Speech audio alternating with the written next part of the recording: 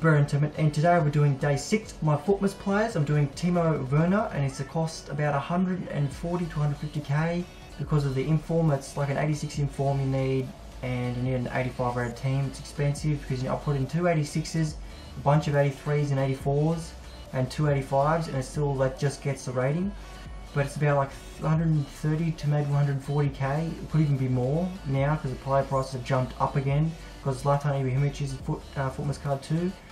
So I'm submitting the card. His card looks pretty good. It's really expensive though, but I think his Team of the Week card, if he had the same rating, would probably be the same price anyway. But his card looks pretty good. The pace, shooting and dribbling looks nice. Let's get into the attributes. I'm pretty sure his acceleration is 94, sprint speed 93, finishing is 90, stamina is pretty good, the composure is okay, dribbling is good, ball control is not bad. Some good looking cards, so please comment, like and subscribe, and I'll see you guys later.